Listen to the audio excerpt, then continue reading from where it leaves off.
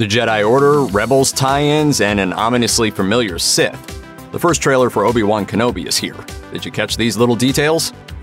If you know why Obi-Wan is on Tatooine, you might have expected this detail, but it is nonetheless cool to see. In the teaser, we get a glimpse of Obi-Wan observing Uncle Owen and Aunt Beru from some high ground, and sure enough, the Jedi's binoculars settle on what appears to be a young Luke Skywalker pretending to pod race. As Star Wars fans know very well, Obi-Wan's task is to protect him at all cost. And this appearance of Luke certainly gives us a lot of information as to how many years have passed since the events of Revenge of the Sith. Based on what we can see, Luke seems to be about 10 years old. This means that the events of Obi-Wan Kenobi will likely be picking up not too long after Revenge of the Sith. It'll be interesting to see how Obi-Wan manages his duty of protecting Luke while remaining out of sight. Either way, Obi-Wan Kenobi promises to bring greater insight into the young Luke's life on Tatooine, even if Luke himself only features briefly. In the new teaser trailer, perhaps one of the first things that strikes fans of Star Wars is the ominous and immediately recognizable soundtrack. This is, of course, the John Williams masterpiece from Star Wars The Phantom Menace called Duel of the Fates. Duel of the Fates was previously used during the epic confrontation between Obi-Wan, Qui-Gon Jinn, and Darth Maul in the first movie of the prequel trilogy. Its usage in the Obi-Wan trailer pays tribute to this earlier struggle, but at this point, it seems that the point is to more squarely focus on the past and future of Obi-Wan as he struggles to find his fate in a galaxy that seeks his death. It seems like the Obi-Wan Kenobi series is gunning for more than your everyday tie-ins to the films, because the new trailer also shows off several of the infamous Inquisitors. The Inquisitors, for those who missed out on the TV series Star Wars Rebels, are a group of Force sensitives enlisted by the Empire to hunt down the remaining Jedi. Personally trained by Darth Vader and formerly Jedi themselves, the Inquisitors play a large part in further eradicating the Jedi in the years following Order 66. Throughout the trailer, we are shown 3 different Inquisitors, 2 of which have appeared in previous Star Wars stories. The first of these is the Grand Inquisitor, an ex-Jedi Padawan with white skin and distinctive face markings. He plays an important role as a primary villain throughout much of Rebels, as well as in several comics. The other known Inquisitor is the Fifth Brother, who was also a common sight in Rebels as a minor villain. The only Inquisitor we don't know much about is Reva, played by Moses Ingram, who we see getting involved in a number of tense confrontations throughout the trailer.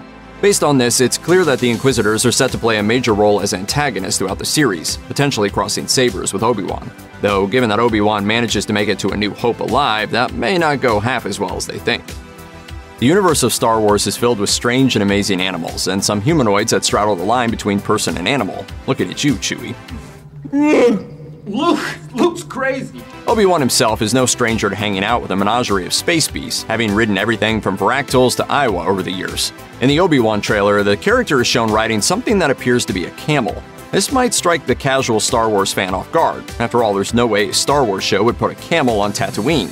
No camels. Han Solo's right, it isn't a camel. It's actually a 4-legged herbivore known as an Eope. Originally from Tatooine, their adaptations to the harsh environment make them very useful for carrying luggage or people across the desert. You know, just like the camels in our world. The nostalgia is strong with this one. At one point during the new Obi-Wan trailer, fans are greeted by the return appearance of actor Joel Edgerton's Uncle Owen character, who many Star Wars fans will remember served as Anakin Skywalker's stepbrother in Episode 2 Attack of the Clones, and Luke Skywalker's guardian on Tatooine at the end of Revenge of the Sith. Not surprisingly, fans are psyched. In the Obi-Wan trailer, the show's big new bad, Reva the Inquisitor, comes face-to-face with Edgerton's Owen after arriving on Tatooine with her evil Empire cronies. Actor Bonnie Peace, who played Uncle Owen's girlfriend in Episodes 2 and 3, is also set to appear as her Aunt Beru character. As fans know, the 2 characters are fated to be tragically killed off in A New Hope by Imperial stormtroopers, but this will mark the first time we truly see what their life while raising the future Jedi hero was like. While the Obi-Wan Kenobi teaser trailer was packed to the brim with references and epic glimpses of things to come, there's one little moment that appears so briefly that only die-hard fans would notice it on the first watch. At one point, an unknown hand touches what appears to be a symbol carved into a wall, which appears to be the official Jedi Order crest, a lightsaber with elaborate wings on either side.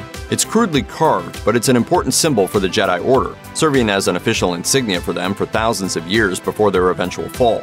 It being carved into the wall like graffiti is an indicator perhaps that hope for the return of the Jedi remains strong. That said, because this moment is so brief, there's no definitive evidence that this is the crest of the Jedi Order, and it could be something else entirely. While Darth Vader doesn't physically appear in the Obi-Wan Kenobi limited series teaser trailer, his presence looms large, and fans who listen carefully can hear Vader's iconic breathing at the very end of the teaser trailer. Hayden Christensen, who played Anakin Skywalker in Attack of the Clones and Revenge of the Sith, was confirmed to co-star as Darth Vader in the upcoming series back in 2020. Lucasfilm president Kathleen Kennedy promised Christensen's return to Star Wars would result in the rematch of the century between Vader and Kenobi.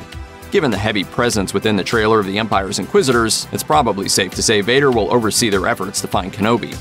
In October 2021, The Hollywood Reporter also reported that the now 40-year-old actor will also reprise his role as Darth Vader in the upcoming series Ahsoka alongside Rosario Dawson. Ahsoka Tano and Anakin Skywalker grew close as Jedi Padawan and Master through Star Wars The Clone Wars, making the upcoming series a second long-awaited reunion between fan favorites. As for what role Vader plays in the future of Obi-Wan Kenobi, that still remains to be seen. Well, sort of. Check out one of our newest videos right here. Plus, even more Looper videos about your favorite shows are coming soon. Subscribe to our YouTube channel and hit the bell so you don't miss a single one.